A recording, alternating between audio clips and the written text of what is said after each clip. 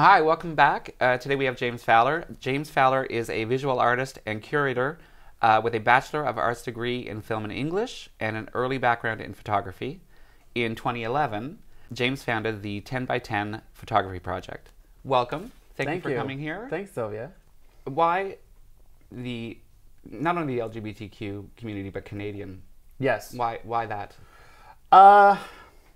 We wanted to put some parameters on it. Like, I mean, you can have, I just sort of wanted to have some boundaries to sort of make it distinct from other maybe photography events. So, for example, you might have something that is based on someone's ethnicity. So you might have,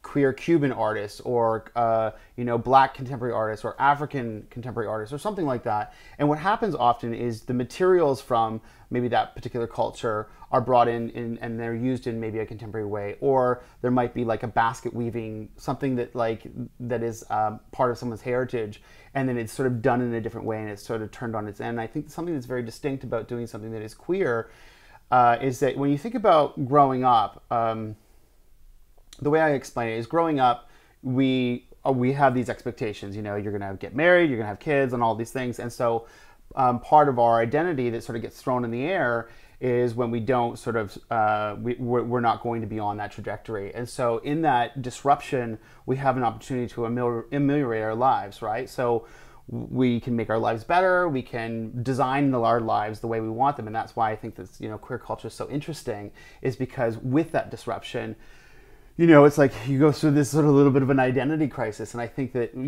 doing that with an art form like photography and having that disruption, I think what we can show is with even an arts and culture trajectory, there is a system through which we move. And to queer it or to disrupt it, we have, again, this opportunity to sort of ameliorate the arts, make them better, make them more interesting. Mm-hmm.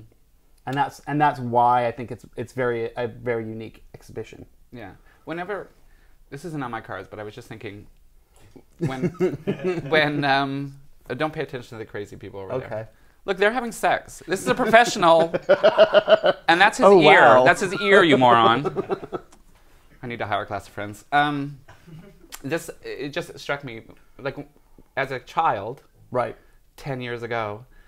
When I thought of sort of queer imagery, artistically speaking, I always went to like the Tom of Finland and all that sort of thing. Right. But it really is so much more. Like it is, and I'm glad that you brought that up, because I curated a show at the Canadian Lesbian and Gay Archives last year called Queering Space, and one of the things that I find really can be problematic with queer art is that queer art relies on these very distinct pillars.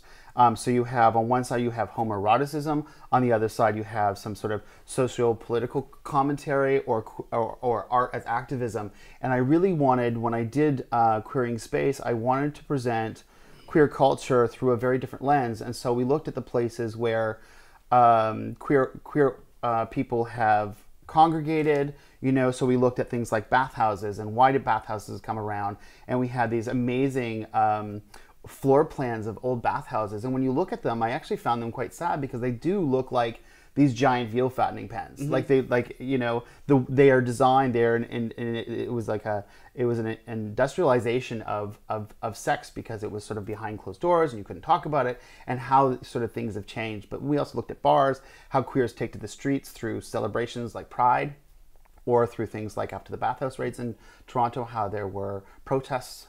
And so continuing that into 10 by 10, I really wanted to show, or have work with photographers who could show a real diverse sort of vision of who queers are, how they present themselves, how we can present them, and that it's not just the stuff that perhaps mainstream or straight media would portray the queer community. So it's always the extreme of something that, the Republicans can clutch their pearls and be like upset and go, oh, those dude are queers, being queer is so much more than just, running around in a dress on Pride kind of thing. And I really wanted that to shine through. Not to say that running around in a dress Don't is backpedal. bad. I was out recently, and I'm seeing more of a trend right now men wearing dresses, and Yeah. they're not doing drag. They're No. men wearing dresses. It's a and they're just, fashion-y- yeah, and I'm like, this is awesome. Yeah. Flip flops and a little spaghetti strap number. I'm Yeah. like, go for it. Yeah. I couldn't rock it, but Yeah, you could. Yeah, you could. maybe one day. And also to continue on what we were talking about with the Tom of Finland and sort of what that sort of projects to the world. Right. Not only the conservatives and the people that might be a little Right. taken aback by that sort of thing, but also you don't want younger gay men and women thinking that's what gay art Right. is. Not that Right. there's anything wrong with it, because Yeah. there's certainly a place for that. But I mean, it is so much more than. It's than the so much more sexualized- than that. You know, it's interesting because when I came out in a time in the late '80s, early '90s in university, and there was still this sort of we have these, we model ourselves after. We have role models, and I think one of the great discussions that is happening right now, because there are people who have survived HIV/AIDS and they're around. We lost so many people to that epidemic. And that there are people around, and they're talking about it, and they're talking about what is a queer heritage. And I think that's a really important discussion to have, particularly with young people who are like, hey, look, here's the beer sponsor, and we're dancing around, and we don't know why we're dancing around. Right. This is a party. Well, what's the party about? It's a celebration. What's that celebration about? And who sort of went before that? So yeah, you can have your Tom of Finland, and you can have those images and those themes happening, but there's a lot more. Yeah. More to That it. plus. Exactly. So. Thank you, Mr. James Fowler. Oh, thank you, Sylvia. We're going to continue to drink, but we'll see you very shortly. Cheers. Cheers.